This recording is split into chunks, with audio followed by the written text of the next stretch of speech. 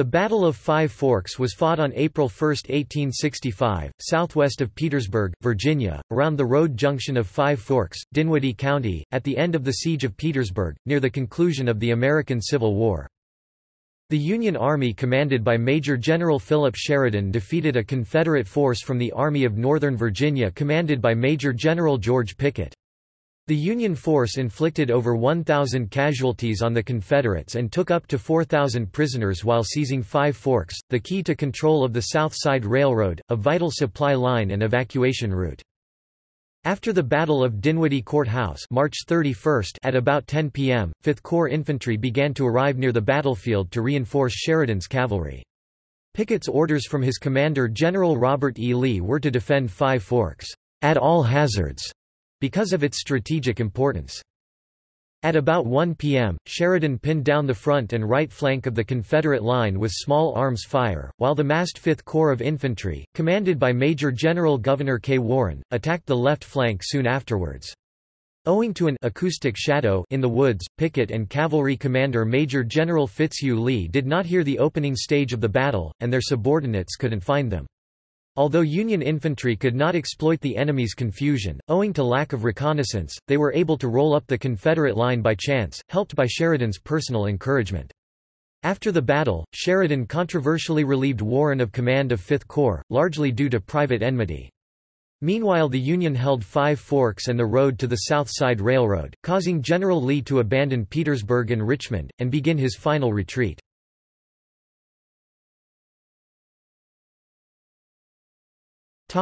Background.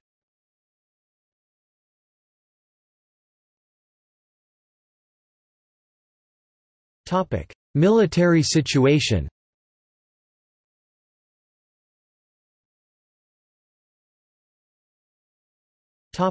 Siege of Petersburg. The 292-day Richmond-Petersburg Campaign Siege of Petersburg began when 2 corps of the Union Army of the Potomac, which were unobserved when leaving Cold Harbor at the end of the Overland Campaign, combined with the Union Army of the James outside Petersburg, but failed to seize the city from a small force of Confederate defenders at the Second Battle of Petersburg on June 15–18, 1864. Union General-in-Chief Ulysses S. Grant then had to conduct a campaign of trench warfare and attrition in which the Union forces tried to wear down the smaller Confederate army, destroy or cut off sources of supply and supply lines to Petersburg and Richmond, and extend the defensive lines which the outnumbered and declining Confederate force had to defend to the breaking point. The Confederates were able to defend Richmond and the important railroad and supply center of Petersburg, Virginia, 23 miles (37 kilometers) south of Richmond for over 9 months against a larger force by adopting a defensive strategy and skillfully using trenches and field fortifications. After the Battle of Hatcher's Run on February 5–7, 1865 extended the lines another 4 miles (6.4 kilometers), Lee had few reserves after manning the lengthened defenses. Lee knew that his defenses would soon become unsustainable and the best chance to continue the war was for part or all of his army to leave the Richmond and Petersburg lines, obtain food and supplies at Danville, Virginia or possibly Lynchburg, Virginia, and join General Joseph E. Johnston's force opposing Major General William Tecumseh Sherman's army in North Carolina. If the Confederates could quickly defeat Sherman, they might turn back to oppose Grant before he could combine his forces with Sherman's.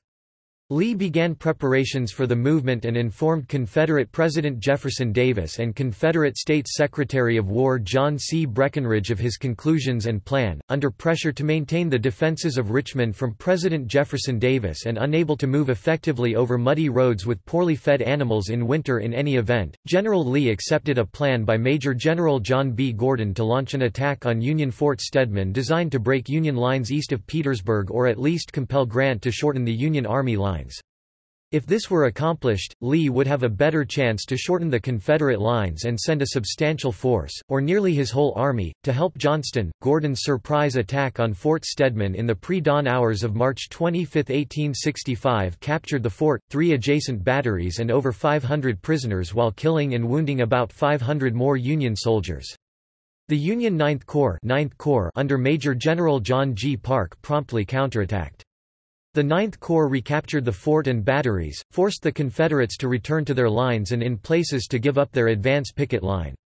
The Ninth Corps inflicted about 4,000 casualties, including about 1,000 captured, which the Confederates could ill afford. Gains by the Second Corps and Sixth Corps on the afternoon of March 25, at the Battle of Jones's Farm, capturing Confederate picket lines near Armstrong's Mill and extending the left end of the Union line about 0.25 miles (0.40 kilometers) closer to the Confederate fortifications, put the Sixth Corps within about 0.5 miles (0.80 kilometers) of the Confederate line. After the Confederate defeats at Fort Stedman and Jones's Farm, Lee knew that Grant soon would move against the only remaining Confederate supply lines to Petersburg, the South Side Railroad and the Boydton Plank Road, and possibly cut off all routes of retreat from Richmond and Petersburg.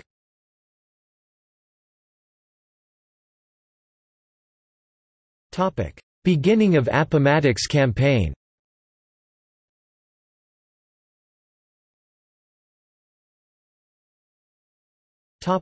Grant's orders. On March 24, 1865, the day before the Confederate attack on Fort Stedman, Grant already had planned for an offensive to begin March 29, 1865.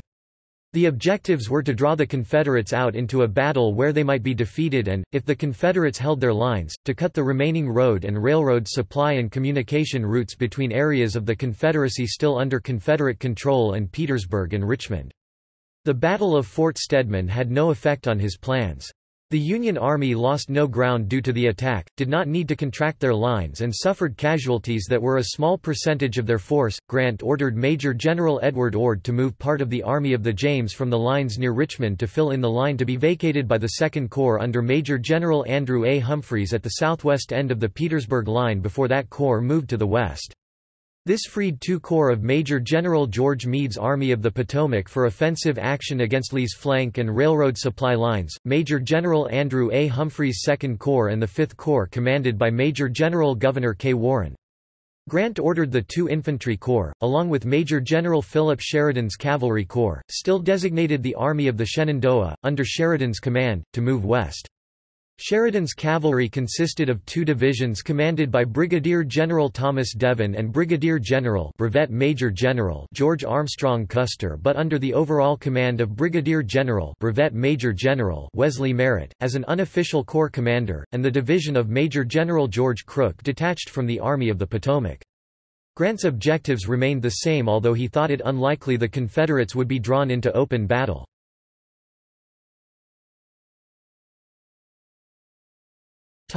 Lee's orders.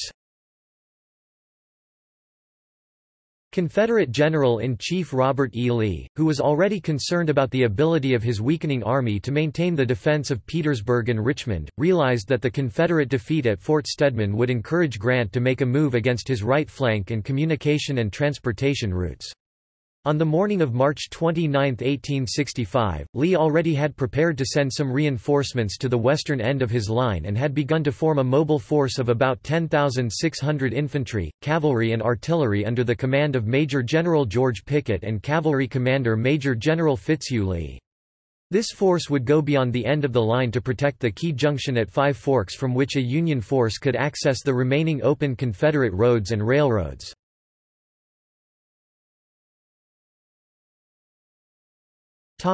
Union troop movements. Before dawn on March 29, 1865, Warren's Fifth Corps moved west of the Union and Confederate lines while Sheridan's cavalry took a longer, more southerly route toward Dinwiddie Courthouse. Humphreys' Second Corps filled in the gap between the existing end of the Union line and the new position of Warren's Corps. Warren's Corps, led by Brigadier General Joshua Chamberlain's 1st Brigade of Brigadier General Brevet Major General Charles Griffin's 1st Division of the 5th Corps, proceeded north on the Quaker Road toward its intersection with the Boydton Plank Road and the Confederates' nearby White Oak Road line.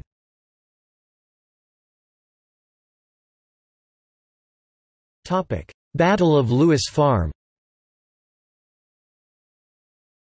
Along Quaker Road, across Rowantee Creek at the Lewis Farm, Chamberlain's men encountered brigades of Confederate Brigadier Generals Henry A. Wise, William Henry Wallace and young Marshal Moody, which had been sent by 4th Corps Commander Lieutenant General Richard H. Anderson and his only present division commander, Major General Bushrod Johnson, to turn back the Union advance.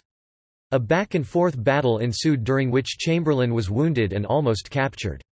Chamberlain's brigade, reinforced by a 4-gun artillery battery and regiments from the brigades of Colonel Brevet Brigadier General Edgar M. Gregory and Colonel Brevet Brigadier General Alfred L. Pearson, who was later awarded the Medal of Honor, drove the Confederates back to their White Oak Road line.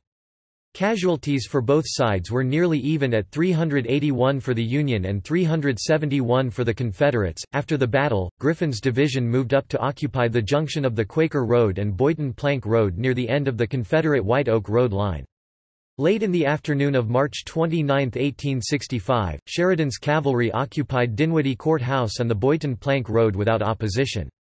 The Union forces had cut the Boynton Plank Road in 2 places and were close to the Confederate line and in a strong position to move a large force against both the Confederate right flank and the crucial road junction at Five Forks in Dinwiddie County, to which Lee was just sending Pickett's mobile force defenders. The Union Army was nearly in position to attack the 2 remaining Confederate railroad connections with Petersburg and Richmond, if they could take Five Forks. Encouraged by the Confederate failure to press their attack at Lewis Farm and their withdrawal to their White Oak Road line, Grant decided to expand Sheridan's mission to a major offensive rather than just a possible battle or a railroad raid, and forced extension of the Confederate line.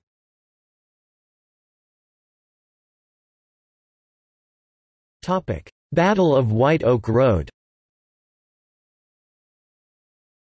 On the morning of March 31, General Lee inspected his White Oak Road line and learned that the Union left flank held by Brigadier General Remain B. Ayres's division had moved forward the previous day and was in the air.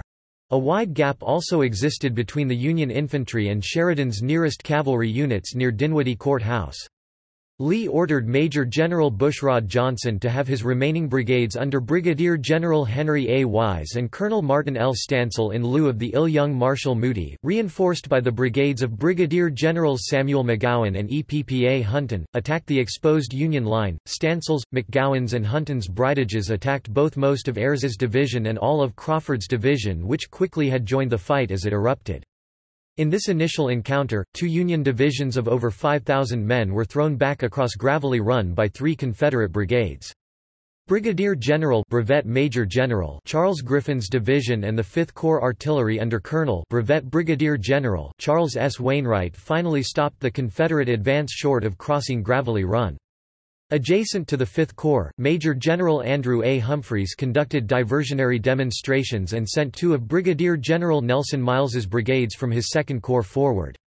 They initially surprised and, after a sharp fight, drove back Wise's brigade on the left of the Confederate line, taking about 100 prisoners. At 2:30 p.m., Brigadier General Joshua Chamberlain's men forded the cold, swollen Gravelly Run, followed by the rest of Griffin's division and then the rest of Warren's reorganized corps. Under heavy fire, Chamberlain's brigade, along with Colonel Brevet Brigadier General Edgar M. Gregory's brigade, charged Hunton's brigade and drove them back to the White Oak Road line, allowing Chamberlain's and Gregory's men across White Oak Road. The remainder of the Confederate force then had to withdraw to prevent being outflanked and overwhelmed. Warren's corps ended the battle again across a section of White Oak Road between the end of the main Confederate line and Pickett's force at Five Forks, cutting direct communications between Anderson's, Johnson's, and Pickett's forces. Union casualties killed, wounded, missing, presumably mostly captured were 1,407 from the 5th Corps and 461 from the 2nd Corps, and Confederate casualties have been estimated at about 800.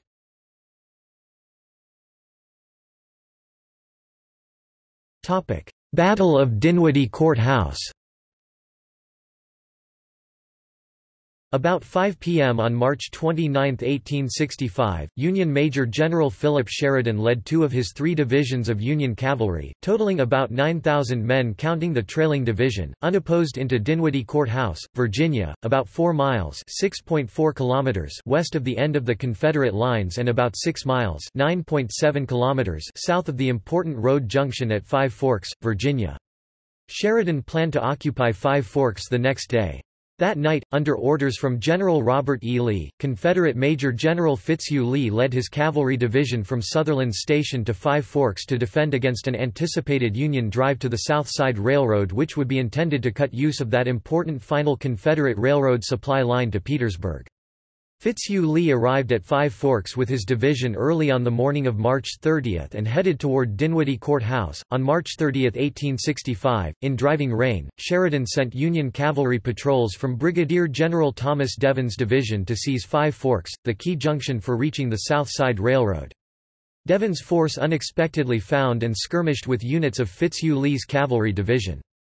That night Confederate Major General George Pickett reached Five Forks with about 6,000 infantrymen in 5 brigades under Brigadier Generals William R. Terry, Montgomery Corse, George H. Stewart, Matt Ransom and William Henry Wallace, and took overall command of the operation as ordered by General Lee. The cavalry divisions of Major Generals Thomas L. Rosser and W. H. F. Rooney Lee arrived at Five Forks late that night. Fitzhugh Lee took overall command of the cavalry and put Colonel Thomas T. Munford in charge of his own division. The rain continued on March 31. Under Sheridan's direction, Brigadier General Brevet Major General Wesley Merritt sent 2 of Devon's brigades toward Five Forks and held 1 brigade in reserve at J. Boyso's farm. Sheridan sent brigades or detachments from Major General George Crook's division to guard 2 fords of a swampy stream just to the west, Chamberlain's Bed, in order to protect the Union left flank from surprise attack and to guard the major roads. Dismounted Union troopers of Colonel Brevet Brigadier General Charles H. Smith's brigade armed with Spencer repeating carbines held up Fitzhugh Lee's cavalry attack at the southern ford, Fitzgerald's Ford. At about 2 p.m., Pickett's force crossed the northern ford, Dance's Ford, against a small force from Brigadier General Henry E. Davies's brigade, which was left to hold the ford while much of the brigade unnecessarily moved to help Smith and could not return fast enough to help the few defenders. Union brigades and regiments fought a series of delaying actions throughout the day but were consistently eventually forced to withdraw toward Dinwiddie Court House. The brigades of Colonel Brevet Brigadier General Alfred Gibbs and Brigadier General John Irvin Gregg, later joined by Colonel Smith's brigade, held the junction of Adams Road and Brooks Road for 2 to 3 hours. Meanwhile, Sheridan had called up Brigadier General Brevet Major General George Armstrong Custer with 2 brigades of his division under Colonels Alexander C. M. Pennington, Jr. and Henry Capehart. Custer set up another defensive line about 0.75 miles (1.21 kilometers) north of Dinwiddie Court House, which together with Smith's and Gibbs's brigades, held off the attack by Pickett and Fitzhugh Lee until darkness ended the battle. Both armies initially stayed in position and close to each other after dark. The Confederates intended to resume the attack in the morning. The Confederates did not report their casualties and losses. Historian A. Wilson Green has written that the best estimate of Confederate casualties in the Dinwiddie Courthouse engagement is 360 cavalry, 400 infantry, 760 total killed and wounded. Union officers' reports showed that some Confederates also were taken prisoner. Sheridan suffered 40 killed, 254 wounded, 60 missing, total 354. Pickett lost Brigadier General William R. Terry to a disabling injury. Terry was replaced as brigade commander by Colonel Robert M. Mayo.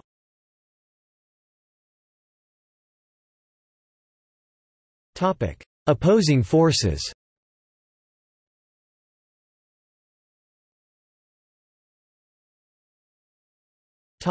Union.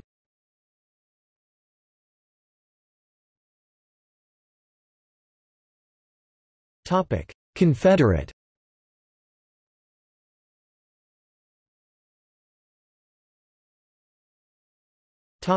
Battle.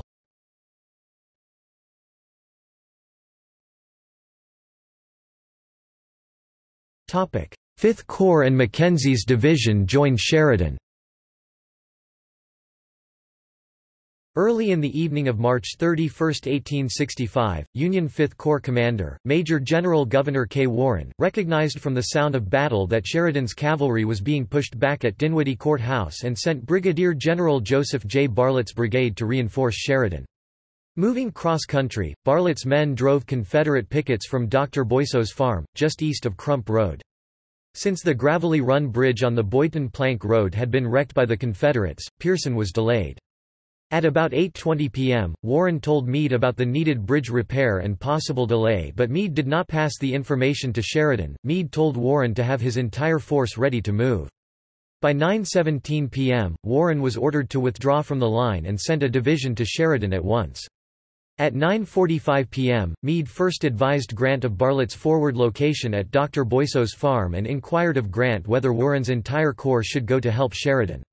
Meade did not tell Grant that the plan to move Warren's entire corps to Sheridan's aid was Warren's idea. When Grant then notified Sheridan that the Fifth Corps and Ronald Mackenzie's division from the Union Army of the James had been ordered to his support, he gratuitously and without any basis said that Warren should reach him by 12 tonight.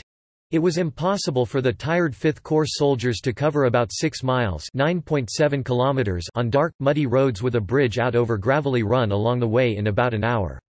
Through the night, no one gave Sheridan accurate and complete information about Warren's dispositions, logistical situation and when he received his orders. Nonetheless, Warren's supposed failure to meet his schedule was something for which Sheridan would hold Warren to account. When Mackenzie's division reached Dinwiddie Courthouse about dawn, Sheridan ordered them to rest since they had been on the road since 3:30 a.m. Meade's further order to send Griffin's division down the Boynton Plank Road and Ayres's and Crawford's divisions to join Bartlett at Dr. Boisseau's farm so they could attack the rear of the Confederate force did not acknowledge the large Confederate force at Dr. Boisseau's farm and the needed repair of the Gravelly Run Bridge.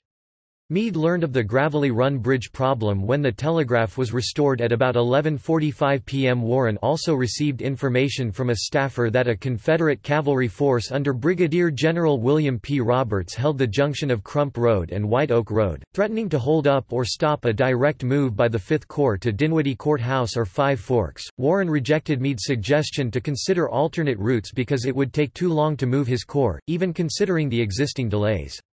Ayres had received Warren's order to move to the Boynton Plank Road at about 10 p.m. This required him to move over about 2 miles of rough country and cross a branch Gravelly Run. Warren allowed Crawford's and Griffin's men to rest where they were until he learned that Ayres's division had made contact with Sheridan's cavalry. Warren was told that the new Gravelly Run Bridge was completed at 2:05 a.m. Ayres's division arrived at Sheridan's position near dawn. As predicted by Warren, the effect of Bartlett's appearance threatening Pickett's flank was enough for Pickett to withdraw to Five Forks, which the Confederates had done by the time Ayres reached Dinwiddie Courthouse. One of Sheridan's staff officers met Ayres and told him that his division should have turned on to Brooks Road, a mile back. Ayres returned to Brooks Road, where a lone Confederate picket promptly fled as the division approached and, after Sheridan rode up for a brief meeting with Ayres, Ayres's men settled down for a rest until 2 p.m. At 4:50 a.m., Warren received Sheridan's 3 a.m. message to cooperate with the cavalry by hitting Pickett's retreating men in the flank and rear.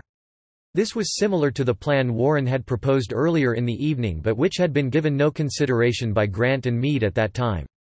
Warren personally began to arrange the move of Griffin's and Crawford's divisions. Warren had to carefully move Griffin's and Crawford's divisions because of the possibility of attack from the Confederates as the men withdrew from the White Oak Road line and again at positions near Dinwiddie Courthouse where Confederates had been positioned while in contact with the Union cavalry earlier. Warren personally supervised Crawford's division's withdrawal and movement, leaving Warren at the end of the column when the troops moved. Despite Warren's problems and Pickett's earlier retreat which would have prevented Warren from reaching him short of Five Forks, Sheridan blamed Warren for slow movements which gave Pickett the time to complete his retreat. About 5 a.m., Griffin's division was told to move to the left to J. Boisseau's house. Since Warren did not definitely know that Pickett had withdrawn his force, he still thought Griffin could intercept the Confederates. Griffin moved Chamberlain's brigade at the head of his column in line of battle with great care because Griffin thought they might strike the Confederate force if they emerged from White Oak Road while his division moved toward Crump Road. The Confederates did not attack and Griffin advanced on Crump Road.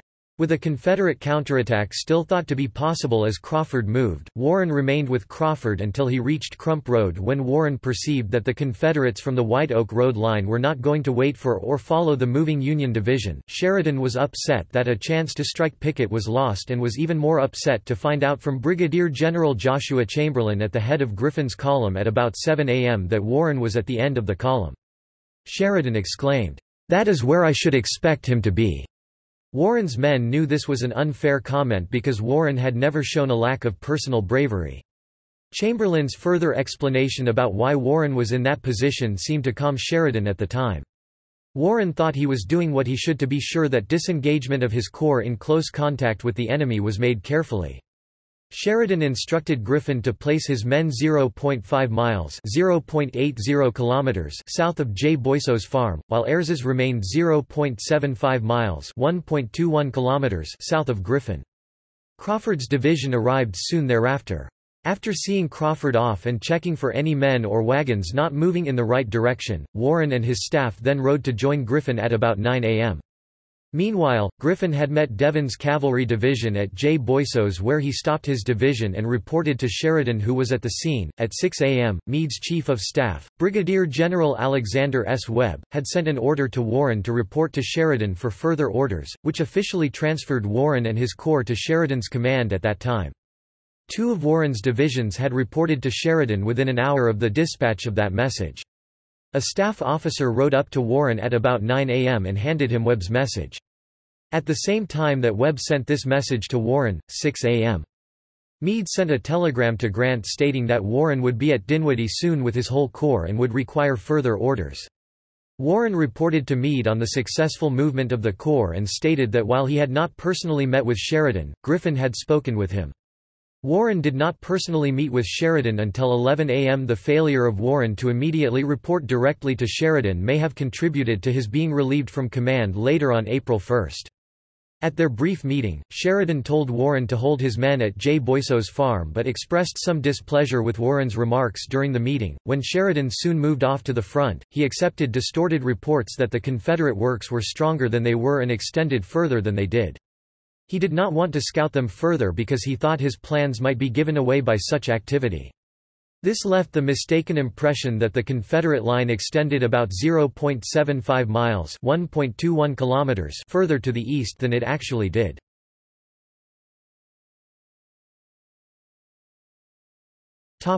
Pickett withdraws to Five Forks.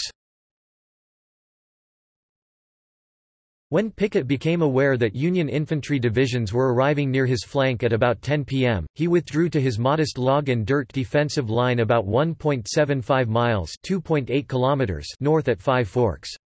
The Confederates withdrew between 2 a.m. and 5 a.m., covered by Munford's cavalry and with Custer's men close behind but not forcing an engagement. After Pickett returned to Five Forks on the morning of April 1, 1865, he surmised that the Union forces were organizing to attack his left flank. He later recalled that he sent a telegram to General Robert E. Lee asking for reinforcements and a diversion to prevent his force from being isolated by Sheridan's men coming between his force and the end of the White Oak Road defenses. Pickett also said that he would have deployed north of Hatcher's Run had he not received a telegram from General Lee that, according to many historians, stated, "Hold Five Forks at all hazards. Protect road to Ford's Depot and prevent Union forces from striking the Southside Railroad. Regret exceedingly your Foss's withdrawal, and your inability to hold the advantage you had gained." Historian Edward G. Longacre discounts the reliability of the report of this message, saying it was recalled 30 years later by Pickett's widow, who tended to exaggerate, distort and falsify her husband's records. He wrote that Pickett's report only mentions Lee's direction to protect the road to Ford's Depot and that no copy of the message has ever been found, which historian Douglas Southall Freeman also had noted in 1944. Robert E. Lee knew that if the Union Army could take Five Forks, they would be able to reach the South Side Railroad and the Richmond and Danville Railroad, cutting the major supply routes to and retreat routes from Petersburg and Richmond, cut the wagon roads to the west and circle around Hatcher's Run and attack the Confederate right flank. Even if it were not the best location for a defense, Five Forks had to be defended. Pickett later wrote that he assumed Lee had his message and would make a helpful diversion and send reinforcements. The slow withdrawal and narrow roads kept the last of the Confederate force from reaching Five Forks until mid-morning on April 1. When the Confederates reached Five Forks, they began to improve the trenches and fortifications, including establishing a return or refusal of the line running north of the left or eastern side of their trenches. While particular attention was given to improving the refused left flank, Pickett did not have the line that initially had been constructed when his men had reached Five Forks substantially improved after his men returned from Dinwiddie Courthouse. The location of the line was not well chosen because some of it was in low places.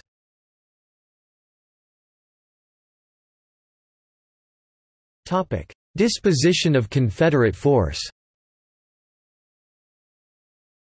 Not only did the Confederate line at Five Forks consist only of slim pine logs with a shallow ditch in front, but Pickett's disposition of his force was poor. The cavalry in particular were poorly placed in wooded areas inundated by heavy streams so that they could only move to the front by a narrow road. The artillery was poorly placed by Pickett, especially Colonel Willie Pegram's 3 guns set at the center of the line.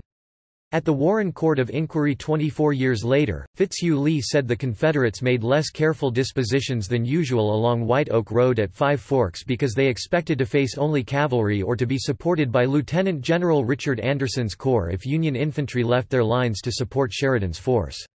Historian Ed Bears has written that Fitzhugh Lee and Pickett either did not know the result of the Battle of White Oak Road or failed to realize its significance. 2 of Major General Bushrod Johnson's brigades, from Anderson's only division, already were with Pickett, and the troops left at White Oak Road and Claiborne Road were weakened and cut off to the west after the battle. General Lee decided to send no reinforcements to Pickett because he had no notification that Pickett's force was in trouble. Pickett's line across Five Forks was dug mainly just north of White Oak Road, with a refused, bent back left flank. It extended about 1.75 miles (2.82 kilometers), about half on each side of the junction of White Oak Road with Dinwiddie Courthouse Road, Ford's Road to the north, and Scott Road. Pickett placed W.H.F. Rooney Lee's cavalry on the right of the line with Rufus Beringer's brigade watching the right flank at the western edge of Gilliam's Farm. From right to left the line was held by the brigades of Brigadier General Montgomery Corse, Colonel Robert M. Mayo, who replaced the injured Brigadier General William R. Terry, and Brigadier Generals George H. Stewart, William Henry Wallace and Matt Ransom.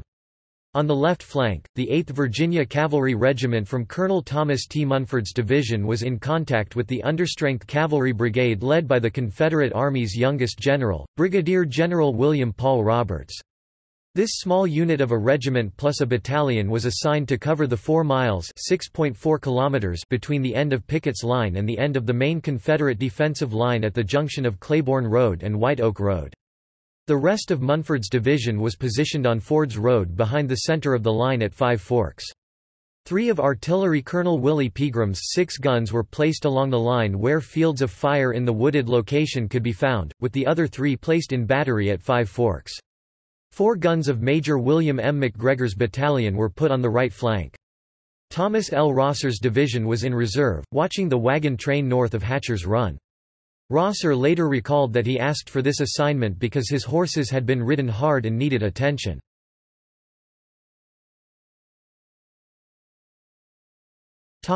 Pursuit of Pickett's force. At dawn on April 1, 1865, Custer reported to Sheridan that his scouts had found that the Confederates had withdrawn from their positions in front of the line confronting the final Union defensive line set up on the evening of March 31 about 0.75 miles (1.21 kilometers) north of Dinwiddie Courthouse. After Pickett's withdrawal, Sheridan planned to attack the Confederates at Five Forks as soon as possible. Sheridan ordered Merritt to pursue Pickett's force with Custer's and Devon's divisions. Colonel Brevet Brigadier General William Wells's brigade of Custer's division was recalled from guarding the wagon train. When Custer reached the junction of Adams Road and Brooks Road with Pennington's and Capehart's brigades, he found Ayres's division of Warren's corps had arrived at that location about dawn. Due to the wet ground, Merritt decided to deploy Custer's men dismounted and move them cross-country to turn the Confederate right flank. Custer moved his men forward with Pennington's brigade on the left and Capehart's on the right, with Chamberlain's Bed and Bear Swamp to the cavalryman's left. Custer's troopers captured a few Confederate stragglers and drove off a patrol guarding the Scott Road crossing of Bear Swamp. When Custer's men approached within several hundred yards of the Confederate defensive line at White Oak Road, he decided not to attack the apparently strong defenses but to send out combat patrols to test the line. They could not find a weak spot in the line, so Custer told his men to hold their ground. When Custer's troops moved off the Dinwiddie Courthouse Road, Merritt sent Devon's force up that road to J. Boyceau's farm where they met Griffin's division, which had begun to arrive about 7 a.m., with Crawford's division following soon thereafter. After Devon had met with Griffin, he moved toward Five Forks. Stagg's brigade discovered that Confederate infantry held the crossing of Chamberlain's Bed in force. Devon then sent Fitzhugh's dismounted brigade to ford the creek and establish a position on the other side. Stagg then sent his mounted force along with the 1st U.S. Cavalry Regiment to follow Fitzhugh's men across while the rest of Gibbs's brigade covered the right flank and rear of the division. Devon then sent the dismounted brigade flanked by the mounted troopers to take a wooded area between Chamberlain's Bed and White Oak Road. The mounted men got within 20 yards 18 meters of the Confederate line, and some of the dismounted men even briefly crossed the line and brought back some prisoners before being driven off. Stagg dismounted his brigade and moved them into the line. Gibbs's brigade also was brought forward to oppose the center of the Confederate line and was dismounted except for one regiment. The 1st U.S. Cavalry, Custer's division, was on the left of the Union line, and its farthest right brigade, Pennington's, was at first in contact with Stagg's 1st Michigan Cavalry from Devon's division, but the 1st Michigan moved off to look for the rest of their brigade, which was in the middle of Devon's line. Pennington then moved back to reform his line and to move to the right in thick woods about 600 yards 550 meters south of the Confederate line. After this move, Pennington was across Scott Road from Fitzhugh's brigade, rather than from Stagg's brigade. The dismounted troopers threw up log breastworks while waiting for further orders. Wells's brigade of Custer's division arrived at Dinwiddie Court House with the wagons at 11 a.m. After Wells allowed his men to rest until 1 p.m., they moved up to the battle line to report to Custer. Davies's and Smith's brigades of Crook's division were assigned to guard the wagon trains when Wells's brigade moved forward. One of Davies's regiments was sent to watch the Boynton Plank Road bridge across Stony Creek. Gregg's brigade of Crook's division was sent across Chamberlain's Bed at Fitzgerald's Ford to seize Little Five Forks. That junction controlled the roads to the left and rear of Custer's division. Gregg sent out patrols to be sure the Confederates could not make a surprise attack on Sheridan's left flank.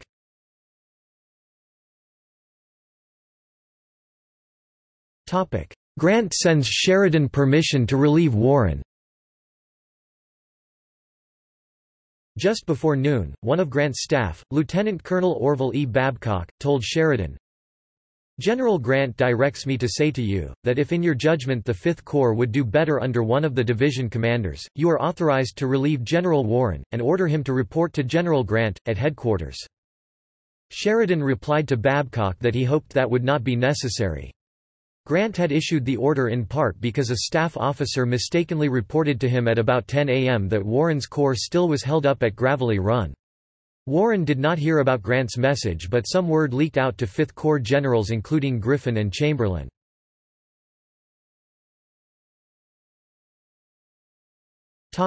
Sheridan's plan of attack, Fifth Corps called up. Sheridan then planned an attack where Custer would feint toward the Confederate right flank with Capehart's brigade, Warren's infantry corps would attack the left flank, and Devon, joined by Pennington's brigade, would make a frontal attack on the Confederate entrenchments when they heard Warren's attack begin. Sheridan sent a staff officer to order up the Fifth Corps and an engineer, Captain George L. Gillespie, to turn the front of Warren's corps into Gravelly Run Church Road obliquely to and a short distance from White Oak Road, about 1 mile (1.6 kilometers) east of Five Forks. In the Warren Court of Inquiry in 1880, Gillespie testified that contrary to Sheridan's after-action report, he had made no reconnaissance of the Confederate line and did not know there was a «return» on the left flank. He only knew he was to align the Fifth Corps with the right flank of Devon's division and have them positioned as a turning column a short distance from White Oak Road and about 1 mile (1.6 kilometers) east of Five Forks. Gillespie reached Warren at J. Boyso's farm at 1 p.m. with Sheridan's instructions. Upon hearing Sheridan's order, Warren sent Colonel Henry C. Bankhead to have the division commanders move up at once. Bankhead gave Crawford and Griffin the message and sent another officer to contact Ayres while he waited to see that the orders were obeyed as promptly as possible by the divisions at the farm. Warren went to see Sheridan, who briefly and tersely explained to him the tactical situation and plan of operations. Warren then rode to examine the ground where his men were to be massed on Gravelly Run Church Road, and he sent his escort to patrol as far as White Oak Road to prevent the Confederates from discovering the V Corps movement. Sheridan told Warren to advance with his entire corps in a two-division front oblique to the road, with the 3rd Division following in reserve. He wanted the attack in a single blow and not piecemeal. Otherwise, Warren could determine the number of assault waves and length of the line. Warren decided that each division should put 2 brigades in front in double battle lines with their 3rd brigade centered behind the first 2. Warren's corps would cover about a 100 yards 91 meters front with about 12,000 officers and men, reduced from 15,000 by casualties, detachments and stragglers over the past 3 days. Crawford's division reached Gravelly Run Church first and deployed as Warren instructed. Griffin's division arrived soon after Crawford's. Warren showed him where to set up and asked him to be as expeditious as possible in forming his line. Ayres's division arrived last and Warren also asked him at least twice to move expeditiously, if the angle or return in the Confederate line had been where Warren was led to believe it was. Crawford's men would hit it first and Griffin would be with him to reinforce the attack. Ayres' division would prevent the Confederate troops in the earthworks facing White Oak Road from reinforcing Ransom's brigade, which was holding the return. Warren prepared a sketch map of the presumed situation for the division commanders. Warren had to draw up the orders in reliance on what he was told about the location of the Confederate line and without making a personal reconnaissance.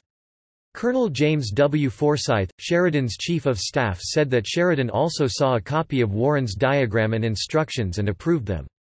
The instructions directed the corps to advance northwestwardly to the White Oak Road, wheel to the left, take a position at right angles to the road, and that as soon as they were engaged, Custer's and Devon's men were to charge along the rest of the line. No cavalry were on the right with the Fifth Corps, but Mackenzie's troopers were reported to be advancing on White Oak Road toward the V Corps position. The ground where the Fifth Corps formed was rough, wooded and filled with ravines. Since the Confederate breastworks could not be seen from this location, the direction of advance depended on the roads and supposed location of the Confederate works along White Oak Road. Warren used all exertions possible to get his troops to the point of departure. The march appeared to be off to a good start.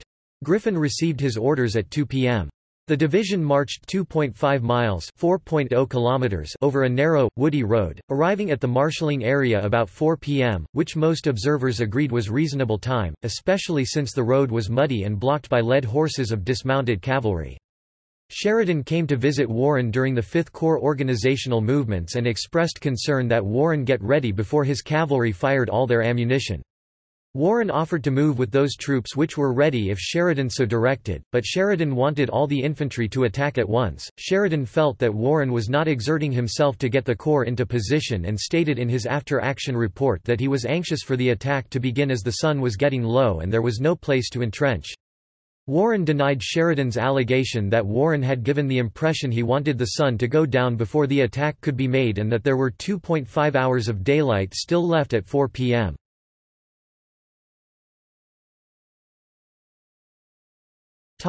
Mackenzie disperses Roberts's cavalry. While the Fifth Corps was organizing for their attack, Sheridan was further disturbed to learn that Meade had pulled Miles's division from the White Oak Road line back to the Boydton Plank Road, opening the possibility that Confederate reinforcements could come down White Oak Road and strike the Fifth Corps in the flank and rear. Sheridan called up Mackenzie's division. They moved up the Adams and Dinwiddie courthouse roads to J. Boyso's and turned on to the Crump Road, intending to move to the White Oak Road and set up a roadblock, with Major James E. McFarland's battalion of the 11th Pennsylvania Cavalry in the lead, about 0.5 miles (0.80 kilometers) south of White Oak Road and 3 miles (4.8 kilometers) east of Five Forks. Mackenzie's troopers encountered a considerable force of Roberts's men posted in rifle pits along the edge of a wood along White Oak Road with an open field to their front. Rapid fire from Mackenzie's men, who were armed with Spencer repeating carbines, kept the Confederates pinned down and allowed Mackenzie personally to lead Major Robert S. Monroe's battalion of the 11th Pennsylvania Cavalry on horseback across the rifle pits into White Oak Road, striking the left flank of the Confederate line. The North Carolina cavalrymen retreated in confusion as the remainder of the 11th Pennsylvania Cavalry charged the Confederate cavalry's line. Union Brigade Commander Colonel Samuel P. Spear was wounded in the mopping-up operation. When he was informed of Mackenzie's success, Sheridan ordered Mackenzie to leave a detachment to block White Oak Road and to bring his division to Five Forks. When Mackenzie reached a position near the Confederate line and was about to order his lead brigade to charge, the Fifth Corps started across White Oak Road, briefly delaying both units' progress to their positions.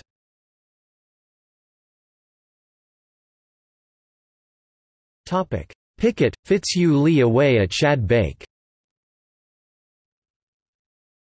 From north of Hatcher's Run, Fitzhugh Lee's other division commander, Thomas L. Rosser, invited Lee and Pickett to a Shad Bake lunch. Rosser had brought a large catch of shad on ice from the Nottoway River when his division moved from that station to Five Forks. Pickett and Lee accepted. At 2 p.m., as Lee was about to leave the line, Munford came up to report a dispatch from a lieutenant of the 8th Virginia Cavalry who wrote that Roberts's cavalry brigade stationed to the east along the White Oak Road had been overpowered by Union cavalry. Some of Roberts's men fled into Pickett's line while others retreated into Anderson's end of the main Confederate White Oak Road line at Claiborne and White Oak Roads. The dispersal of Roberts's command meant that Pickett was cut off, and if any reinforcements were sent, they would need to fight their way through on White Oak Road to reach his position or take a very circuitous route. Fitzhugh Lee asked Munford to check this personally and to order up his division if necessary and report back. Munford then saw Lee riding with Pickett north on Ford's Road toward Hatcher's Run but had no knowledge of their destination, which was about 1.25 miles (2.01 kilometers) north of the front. After Pickett and Fitzhugh Lee had departed, Major General Rooney Lee was the senior officer in charge, though he was at the far right of the line and did not know he was in charge. With Rooney Lee in overall command, Colonel Munford, who was better located in any event, would be the senior cavalry officer, while Brigadier General Stewart was the ranking infantry commander. None of these officers knew that Pickett and Fitzhugh Lee were at the rear having a lengthy lunch and that they should assume additional duties. Soon after Pickett and Fitzhugh Lee left for lunch, Colonel Munford saw the Union attack shaping up as he prepared to have his cavalry division defend the left flank against the attack. Munford sent several couriers to look for Pickett or Fitzhugh Lee to tell them of the impending attack, but they could not be found. Captain Henry Lee of Fitzhugh Lee's staff also could not find them. Munford had his division dismount, and deployed it on the left of Ransom's refused line. Each Confederate unit commander prepared for the attack as best he could, not always in cooperation with each other.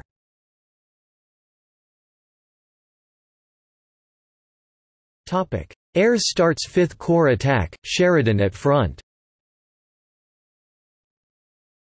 When Ayres finished aligning his men, about 4:15 p.m., the order was given for the attack. Sheridan, Warren and Colonel Porter rode at the front of Ayres's division. Union skirmishers drove in the Confederate outposts. Ayres was told by a staff officer that there were indications of the enemy to the left. Ayres alerted his reserve brigade commander Brigadier General Frederick Winthrop to be ready to bring his brigade forward. As Ayres's men crossed White Oak Road, they ran into Mackenzie's approaching cavalry. Sheridan had ordered Mackenzie to strike toward Hatcher's Run, turn west and occupy Ford's Road, covering the V Corps' right flank. Warren soon realized that the Fifth Corps had crossed White Oak Road east of the left of the Confederate line and Crawford's division was starting to diverge from Ayres's. Warren thought that the Confederate line must be in the edge of the woods, about 300 yards (270 meters) from the road and continued to lead the corps toward the northwest. Ransom's Confederate brigade began to fire on Ayres's division after they crossed White Oak Road and entered a field beyond. This established that the Confederate line was not immediately across White Oak Road from Gravelly Church Road but 700 yards (640 meters) to 800 yards (730 meters) west of that intersection. The bad information about the location of the Confederate line had put the V Corps march off target, with two of the three divisions past the end of the Confederate line but in a position to strike from the rear. Warren later recalled that Ransom's brigade was in a thick belt of woods, which disrupted their aim and reduced initial Union casualties. The Confederate refused left flank was shorter than 150 yards (140 meters) in length. Ayres realized the situation soon after the attack began and changed his front to the left to face the return bend of the line. The movement of Colonel Richard N. Bowerman's brigade to the left opened a space in the line which Ayres filled with Colonel Brevet Brigadier General Frederick Winthrop's brigade which had started in reserve. Ayres then led the line in the attack. Crawford, however, failed to adjust his movement when Ayres changed his front and Griffin continued to follow Crawford north and west through the woods. Ayres's men had faltered briefly when they became exposed to closer, more accurate firing from Ransom's brigade. Sheridan then rode along the battle line shouting encouragement. When a soldier was hit in the neck and fell shouting, "I'm killed," Sheridan called to him, "You're not hurt a bit, pick up your gun, man, and move right on to the front." Reacting to Sheridan's words, the man stood up, picked up his gun and moved a dozen paces before he finally collapsed dead. Ayres's right flank brigade under Colonel Brevet Brigadier General James Gwynn had moved well ahead of Crawford's division and began to waver as the troops realized they might be exposed to a flank attack. On his horse, Sheridan called for his battle flag. He rode among the soldiers shouting encouragement, threats, profanities and orders to close ranks. His color sergeant was killed. Another staff officer was wounded and at least 2 other staff officers' horses were killed. Sheridan and Ayres and his officers managed to quickly get the troops under control and order them forward again. This time some of Ransom's defenders broke for the rear. McGregor's gunners limbered up their 4 artillery pieces and pulled out just as Ayres's men came over the earthworks. Ayres's men killed or captured all of Ransom's men who had not fled. As some of his men got away from the crumbling line, Ransom had to be freed from under his wounded and grounded horse. An officer in one of Ransom's regiments later wrote, "The Yankees simply run over us and crowded us so that it became impossible to shoot." The color sergeant of the 190th Pennsylvania Infantry Regiment planted the first Union flag on the Confederate line. Sheridan jumped his horse over the berm and landed among Confederates who had thrown down their weapons and were waiting to surrender. When they asked him what to do, Sheridan pointed to the rear and said, "Go over there. Get right along, now. Drop your guns, you'll never need them anymore. You'll be safe over there. Are there any more of you? We want every one of your fellows." Ayres had taken the key to the entire Confederate line, over 1,000 prisoners and 8 battle flags, but among the Union casualties was Colonel Brevet Brigadier General Frederick Winthrop, who was mortally wounded, and Colonel Richard N. Bowerman, who was severely wounded. Colonel James Grindley assumed command of Winthrop's brigade while Colonel David L. Stanton took charge of Bowerman's brigade. Soon after Sheridan jumped his horse into the Confederate works, an orderly reported to him that Colonel Forsyth of his staff had been killed. Sheridan replied, "It's no such thing. I don't believe a word of it. You'll find Forsyth's all right." 10 minutes later, Forsyth rode up and Sheridan shouted, "There! I told you so." Sheridan ordered Ayres to halt and reform his division. When it was obvious that the Confederate line in fact had given way, Sheridan ordered Ayres to move forward.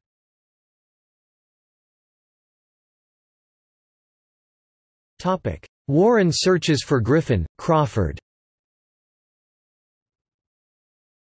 When Griffin's and Crawford's divisions diverged from Ayres, Ayres sent a message to Griffin to come up on his right. Sheridan also sent orders to Griffin and Crawford to come in on the right.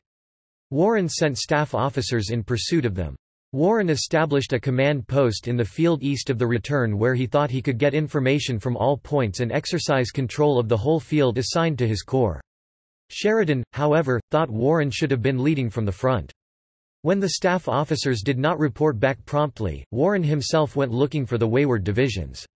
He was fired upon when he reached a local landmark, the Chimneys, about 800 yards (730 meters) north of the end of the Confederate refused line, by the volleys that caused Gwynn's brigade to recoil. Crawford's division had come in several hundred yards from the road before they wheeled to the left, entirely missing the approximately 150 yards (140 meters) Confederate return line. Warren first found Colonel John A. Kellogg's brigade and told him to form his brigade at right angles to its previous direction and wait until another brigade could close up on his right. Warren and his staff officers could not find Crawford to tell him to move his other brigades. When Warren came back from the woods, Kellogg was gone, having been ordered forward by one of Sheridan's staff officers who was also searching for Crawford. A patrol of Munford's cavalry stopped Kellogg's advance from positions inside the Sydnor House. Colonel Jonathan Tarbell brought up a battalion of the 91st New York Infantry Regiment which drove out Munford's men and allowed Kellogg's brigade to resume their move to the west. One of Warren's staff officers, Major Emmer B. Cope, found Crawford and had him swing to the right to join Kellogg. Since Kellogg had moved, Crawford proceeded toward the Chimneys, with the brigades of Brigadier General Henry Baxter and Colonel Brevet Brigadier General Richard Coulter, encountering a few of Munford's pickets as they progressed. Crawford then found and moved against Munford's dismounted troopers, which still moved Crawford toward the northwest away from the main Confederate line.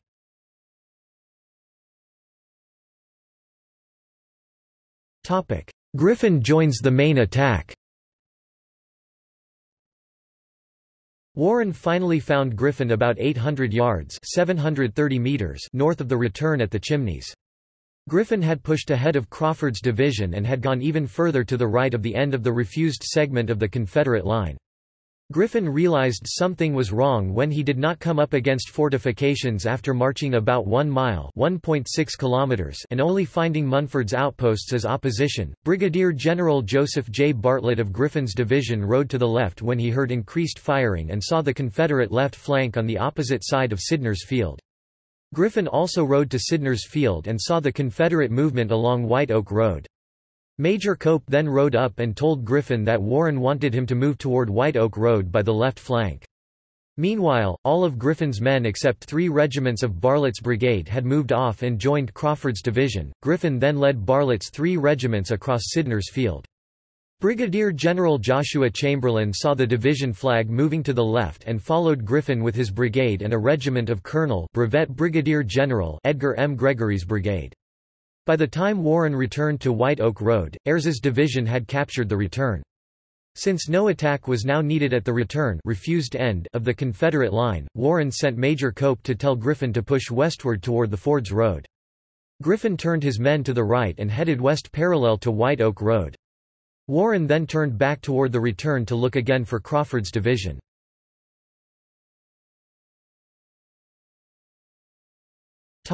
Second Confederate left flank line breached. The collapse of Ransom's brigade put both Wallace's and Stewart's brigades in danger of being outflanked and attacked from the rear. The 3 Confederate brigadier generals quickly threw up a new defensive line with light field works at a right angle to White Oak Road in the woods at the west end of Sydnor's Field in order to protect Fords Road. Griffin's brigade soon charged against this line with Chamberlain's brigade and one of Gregory's regiments on the left, Bartlett's brigade on the right and 2 of Gregory's regiments behind. When Chamberlain's men attacked, their right wing overcame the new Confederate line and then a Union regiment and a battalion headed toward White Oak Road while Griffin's remaining troops maintained their pressure on that part of the Confederate line which was still holding out. Another of Chamberlain's regiments and a battalion continued to pressure the Confederate line. Bartlett's regiments met stiff resistance and even engaged in hand-to-hand fighting. Some of Bartlett's men took cover in rifle pits where Chamberlain's men had broken the line. Griffin's men succeeded in breaking the line after a fight of about half an hour. The generals and staff officers had to reform Bartlett's brigade and deploy the men at right angles to the Confederate line so they would not be trapped if the Confederates managed a counterattack. Chamberlain rushed 2 regiments to help. Together, these units put the Confederates to flight, taking about 1,500 prisoners and several battle flags. Bartlett and Chamberlain reorganized 150 to 200 stragglers and put them back into the battle. Chamberlain saw Colonel Gwynn's battle flag to the rear and asked Gwynn to have his brigade assist Chamberlain's men, which Gwynn did. Suddenly confronted by a large number of Confederates, Chamberlain feared being caught in a crossfire when the Confederates suddenly threw down their arms and surrendered.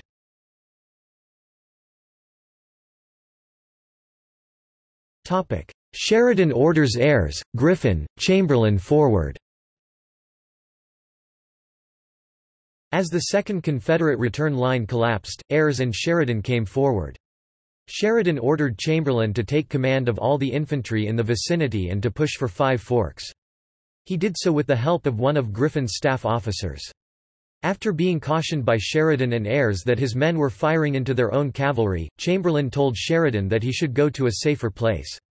Instead, Sheridan rode west on White Oak Road, following Griffin and Bartlett who had just come up. Griffin had not paused with the victory at the second defensive line but continued to advance to Five Forks where he met the dismounted troopers of Pennington's and Fitzhugh's brigades who had just broken through the Confederate fortifications.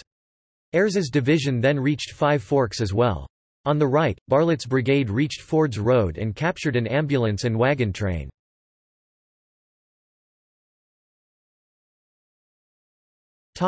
Crawford moves forward, Warren searches again. Crawford's troops also moved steadily across Fords Road from the northern end of Sydnor's Field and captured 7 ambulances and some wagons from Wallace's brigade. Crawford sent these wagons with many prisoners to the rear so fast that Crawford's provost marshal could not keep an accurate count of them. After Ayres's division had captured the return, Warren again went to search for Crawford. He found Crawford's division in good order on the east side of the Boyso farm, facing west. Unfortunately for Warren, Sheridan asked for Warren at about this time and no one could say where he was. Sheridan then ordered Griffin to take command of the corps. Meanwhile, Warren ordered Crawford to wheel to the left and drive south against Five Forks because Warren perceived that the Confederates still held the crossroads because of artillery fire coming from that direction. Coulter's brigade led the attack on the left of Ford's Road with Kellogg's and Baxter's brigades and 4 of Bartlett's separated regiments coming up on the right. From woods on the south of the Boyso Farm, the Confederates fired steadily on the Union battle line.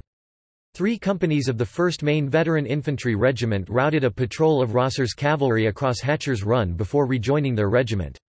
Warren assigned the 1st Maine Veteran Infantry Regiment and the 118th Pennsylvania Infantry Regiment to watch the ford across Hatcher's Run.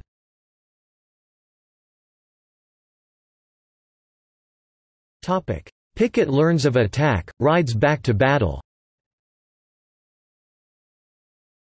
During the shad bake lunch at Rosser's camp, 2 of Munford's pickets rode up to report that Union forces were advancing on all roads. Fitzhugh Lee and Pickett decided that since they could not hear an attack, due as it turned out to the thick pine forest and heavy atmosphere between the camp and Five Forks and an acoustic shadow, there was little to worry about.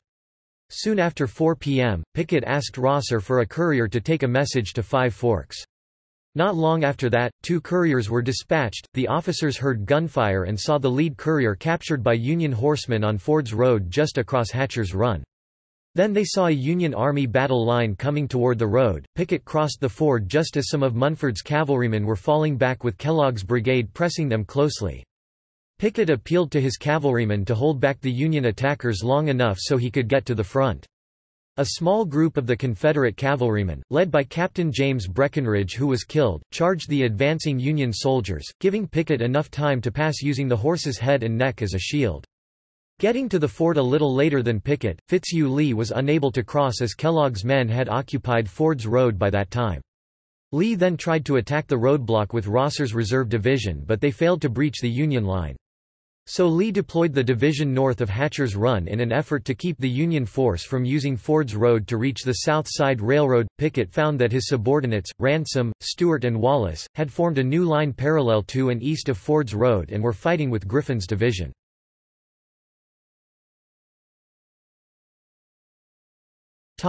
3rd Confederate left flank formed, collapses. Pickett pulled Mayo's brigade from the line west of Five Forks along with Graham's 2 guns to shore up the line and added stragglers from Ransom's and Wallace's brigades to the line in order to man a 3rd line of resistance east of Ford's Road. Coulter's Union brigade faced fierce fire from Mayo's brigade and Graham's battery but continued to advance with the support of Crawford's 2 other brigades and 2 of Bartlett's regiments. Mayo's brigade broke when Coulter's men rushed into the woods and over their line, although Mayo was able to reform part of the brigade in Gilliam's Field. Seeing the disordered condition of Mayo's brigade, and although the Confederates still controlled the Five Forks intersection, Pickett gave up the fight at Ford's Church Road and ordered Mayo to go across country to the South Side Railroad. Coulter's brigade took a large number of prisoners from Mayo's brigade and captured Graham's 2 guns. After Mayo's brigade had been broken, Warren told Crawford to oblique his division to the right and occupy White Oak Road west of Five Forks to close the last line for Confederate retreat. Custer's and Rooney Lee's divisions were engaged in fierce combat to the southwest of Crawford. Crawford's left flank passed north of Five Forks and Warren split off for Five Forks. Warren met the 1st U.S. Cavalry Regiment riding up Ford's Road and instructed them to file to the left and march to support Crawford.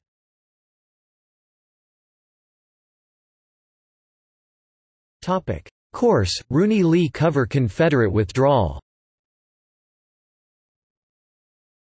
When Pickett sent Mayo off the field, he called for Corse's brigade to come from the front and deploy on the west side of Gilliam's Field at a right angle to White Oak Road.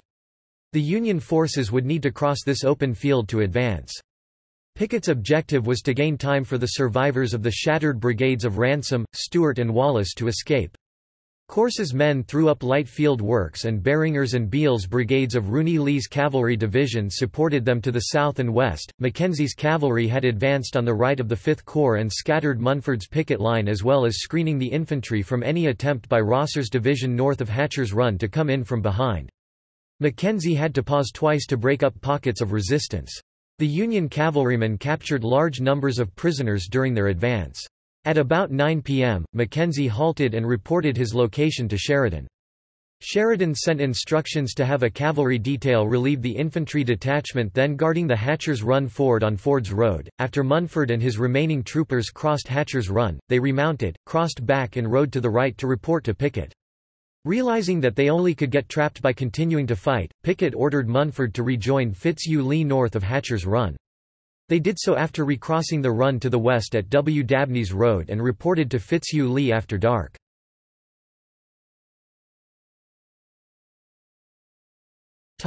Union cavalry attack. In line with Sheridan's order, Merritt ordered Devon and Custer to dismount their men and charge the Confederate works as soon as they heard the sound of battle from the infantry attack. They were to leave one brigade each on horseback to exploit any breakthrough. Devon's men and Pennington's brigade of Custer's division attacked the fortifications along White Oak Road when they heard the infantry's attack. Pennington was at Custer's command post where Custer told him to call for his led horses so he could support Custer's flank attack, contrary to Merritt's orders that he should attack dismounted along with Devon's men. Within minutes of speaking with Custer, Pennington heard the sound of firing, followed by the appearance of a staff officer who told him that Merritt had sent Pennington's brigade into the attack. Custer said he must be mistaken and rode off. Pennington headed for the front only to find that his brigade in fact had attacked, faltered and was pulling back in confusion. In his after-action report, Pennington said the failure to maintain contact with Fitzhugh's brigade, the removal of Capehart's division from his left and the fact his men were running out of ammunition caused the retreat. With Pennington's brigade no longer on his left, Devon had to pull his division back. While the Union forces regrouped, Devon supplied Pennington's men with more ammunition and the Union attack was resumed. After renewing their attack, Pennington's brigade fell back again but Devon's division continued their attack against Stuart's and Wallace's brigades. After Ayres's division broke the Confederate line, Stuart and Wallace had to withdraw a large number of their troops to man the new defensive line at right angles to White Oak Road. Nonetheless, Pennington's men were being held back at the breastworks and Sheridan halted them temporarily because he was concerned that Ayres's men would fire into them. It was only after Mayo's brigade was pulled out of the front line to form the third left flank line that Pennington's brigade made progress.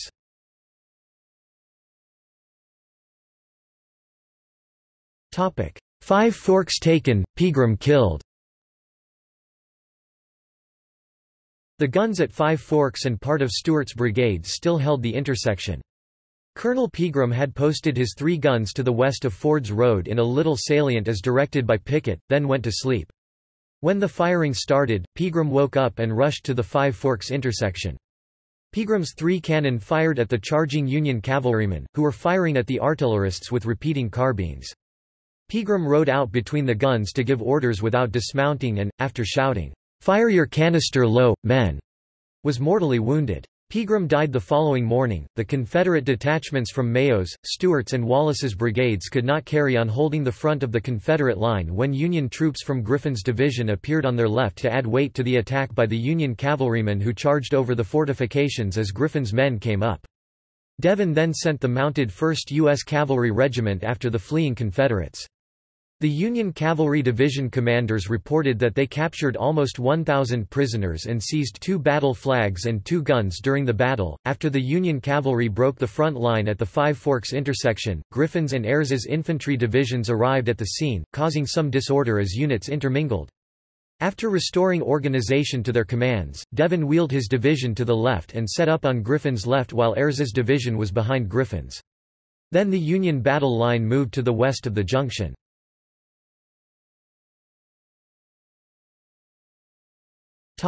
Miles blocks White Oak Road. At 5:30 p.m. on April 1, Grant sent Brigadier General Nelson Miles's division of the 2nd Corps to hold White Oak Road at Claiborne Road and prevent reinforcements moving to Pickett over White Oak Road.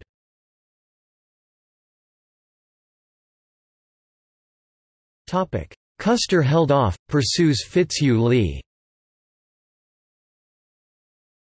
Before the Union attack began, Custer positioned Capehart's and Wells' brigades opposite the Confederate right and remounted them as ordered by Merritt. Custer then told the 15th New York Cavalry Regiment to make a feint against the end of the main line held by Corse's brigade. Custer planned to lead the rest of the men of the 2 brigades in an attack on the Confederate flank. Corse had been reinforced by a dismounted brigade from Rooney Lee's cavalry division.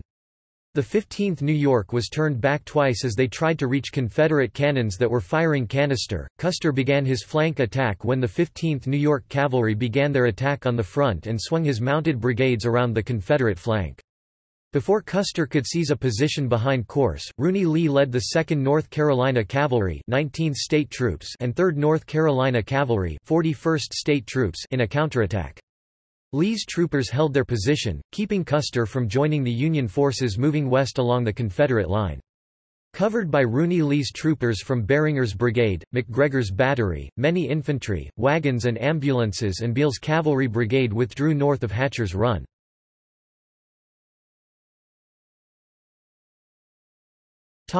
Warren leads a final charge.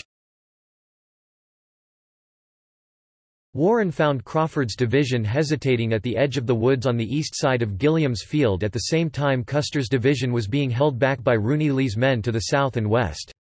The Union soldiers were not heeding Offutt's orders to move forward against Corse's line of breastworks. After a few minutes for reorganization of the units, Warren took the corps flag and rode into the field with his staff officers and called for the men to follow. The men then rose and followed their officers and color bearers to attack Corse's brigade, capturing many prisoners and dispersing the other Confederates.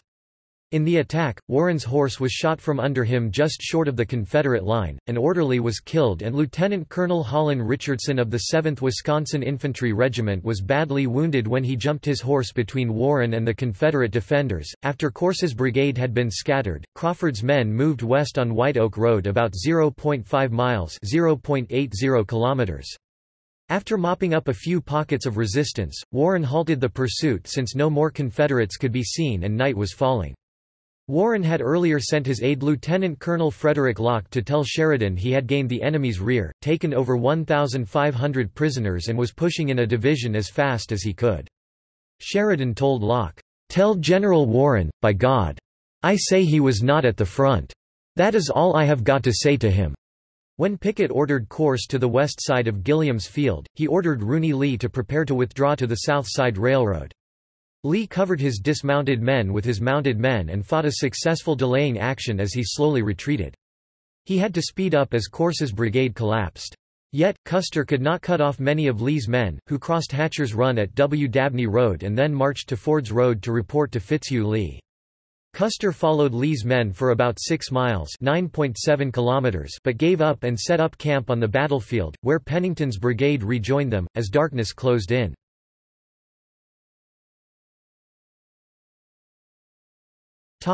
Casualties. Historians offer a range of casualties. Some are similar to Earl J. Hess's numbers of about 600 killed and wounded, 4,500 prisoners and 13 flags and 6 guns lost by the Confederates and 633 casualties for Warren's infantry and, probably, fewer for Sheridan's cavalry. Noah André Trudeau gives the same number of Union infantry casualties and a total of 830 Union casualties with 103 killed, 670 wounded, 57 missing. Trudeau gives a more modern accounting. Although earlier than Hess's account, Greene and several other historians state that the Confederates lost about 605 killed and wounded and 2,400 taken prisoner. A. Wilson Greene later gives the same figures. Chris Calkins also cites the lower estimate of Confederate prisoners. John S. Salmon gives Union casualties as 830 and Confederate casualties as 605 plus 2,000 to 2,400 taken prisoner for a total of about 3,000 lost.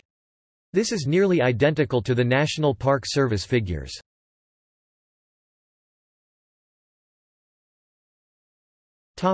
Aftermath.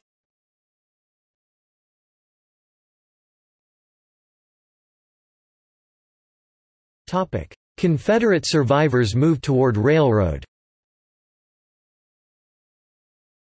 The survivors of the Confederate infantry brigades moved north through the woods and fields to ford Hatcher's Run and moved over the W. Dabney Road to a position near the South Side Railroad. After some order was restored to the intermingled mass of survivors, Pickett moved the men in their reformed units toward Exeter Mills at the mouth of Wippenock Creek, where he planned to ford the Appomattox River and return to the Army of Northern Virginia.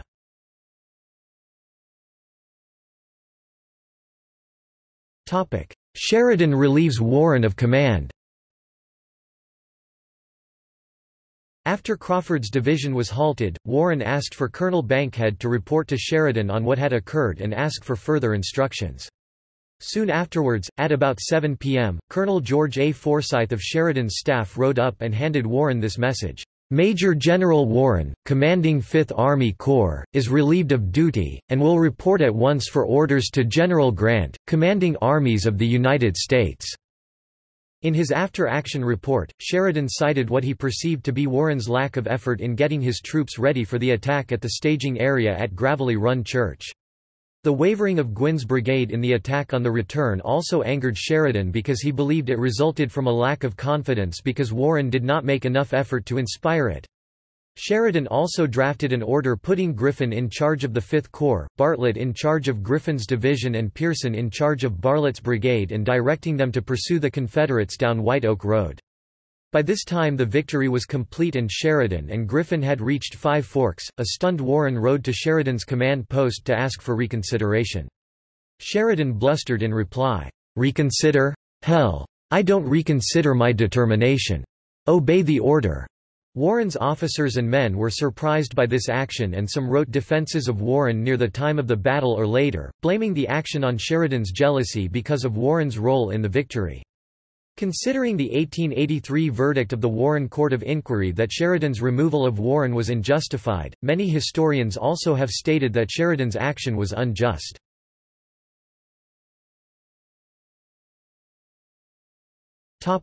Porter reports victory to Grant. Grant orders general assault. Colonel Horace Porter, Grant's staff officer and observer of the battle, started back for Grant's headquarters at about 7:30 p.m. He excitedly reported the victory and told Grant over 5,000 prisoners were taken. The victory at Five Forks opened the road to the South Side Railroad for the Union troops. As soon as Grant learned of the victory, at about 8 p.m., he ordered Meade to have Humphreys with the 2nd Corps and Parke with the 9th Corps ready to push ahead to keep Confederates from escaping from Petersburg and converging on Sheridan. Grant told the officers at his headquarters that he had ordered a general assault along the lines. Meade asked Grant for clarification because Grant had ordered a 4 a.m. attack all along the line. Grant said both Humphreys and Parke should feel for a chance to push on that night, that Humphreys should send skirmishers forward and attack if the Confederates were leaving their positions. If the Confederates held their line, Grant said that Humphreys should send Miles's division down White Oak Road to reinforce Sheridan. Grant also directed that Wright, Parke and Ord, with John Gibbon's 24th Corps from the Army of the James, should begin an artillery barrage on the Confederate lines. The Corps commanders and Ord reported their men could not see well enough to attack. At 10 p.m., Union artillery opened fire on the Confederate lines opposite the Petersburg lines until 2 a.m. The Confederates did not leave the lines and the Union assault began at about 4:40 a.m.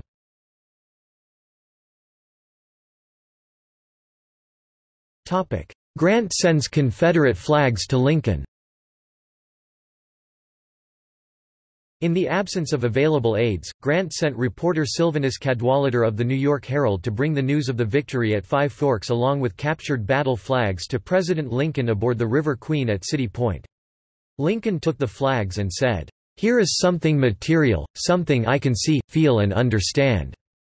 This means victory. This is victory." By this time, the Union artillery barrage had started and Lincoln remained awake. When he finally fell asleep he had the dream in which he saw himself dead in the White House, killed by an assassin.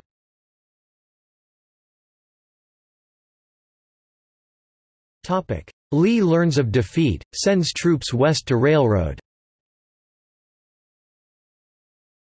After the battle on the night of April 1, Fitzhugh Lee informed Robert E. Lee of the defeat en route at Five Forks from Church's Crossing near the Ford Church's Road junction with the South Side Railroad where the remaining forces of Rooney Lee and Thomas Rosser joined him. Lee sent Lieutenant General Richard H. Anderson with his infantry to help Pickett reorganize and hold the South Side Railroad. Anderson left a small force behind and left Burgess Mill to join Fitzhugh Lee at about 6:30 p.m. Anderson arrived about 2 a.m. on April 2. General Lee's intention was to defend the South Side Railroad at Sutherland Station. Anderson's force included Major General Bushrod Johnson's division, Brigadier General Eppa Hunton's brigade of Pickett's command, and the survivors of Pickett's task force at Five Forks. Lee also ordered troops from Richmond to come to Petersburg to help defend against attacks which he thought to be imminent.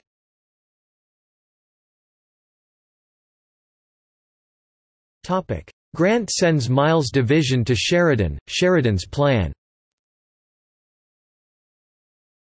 On the night of April 1, two divisions of the Union Fifth Corps camped across White Oak Road near Gravelly Run Church while the 3rd Division camped near Ford's Road. Sheridan's cavalry camped at the Gilliam Farm near Five Forks while Mackenzie's men settled in near the Ford's Road crossing of Hatcher's Run. Nelson A. Miles's division of Andrew Humphreys' 2nd Corps joined Sheridan later that night. Grant sent a message to Sheridan late on April 1 that he was sending Miles's division to him and that he planned an attack along the Petersburg lines at 4 a.m. Grant said he could give Sheridan no specific instructions but would like you however to get something done to the South Side Road even if they do not tear up a mile of it. Sheridan replied at 12:30 a.m. that he planned to sweep the White Oak Road and all north of it down to Petersburg. On April 2, Union attacks, especially the successful assault by Major General Horatio G. Wright's 6th Corps, broke through the Confederate lines at the Third Battle of Petersburg, putting the Confederate Army of Northern Virginia to flight toward Appomattox Court House and surrender on April 9, 1865.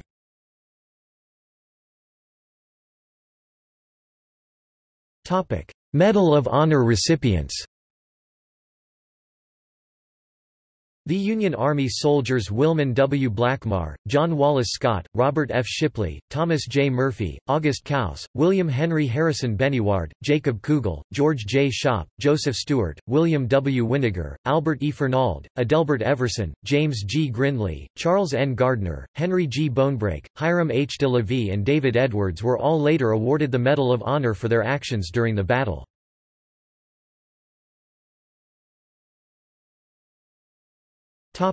Footnotes. Notes